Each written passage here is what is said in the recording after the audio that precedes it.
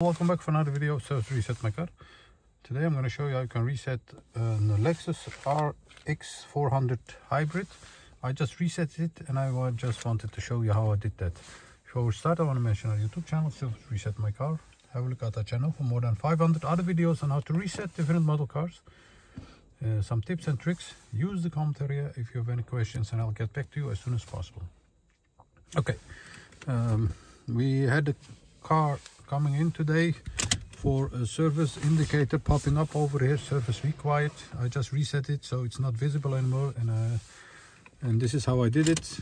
Ignition turned off. Then there is a trip button over here, this button, the odometer or the trip button. I'm gonna press that button over here, press and hold it while you turn the ignition off. Keep pressing that, and after a few seconds you'll see that the indicator over here, the surface indicator, starts flashing. Keep it pressed. It's not flashing now because I did it before. And keep it pressed till it stops flashing, and you'll see that the indicator won't show up anymore.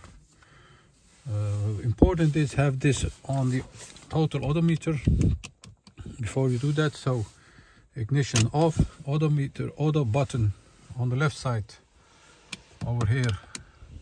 Press, keep pressing that, hold it pressed while you turn the ignition on for about 5 seconds, and keep the auto button pressed till the indicator on your odometer stops flashing. That was it for this video. I want to thank you for watching our videos, and I hope to see you next time with another video. Stay safe, take care, bye bye.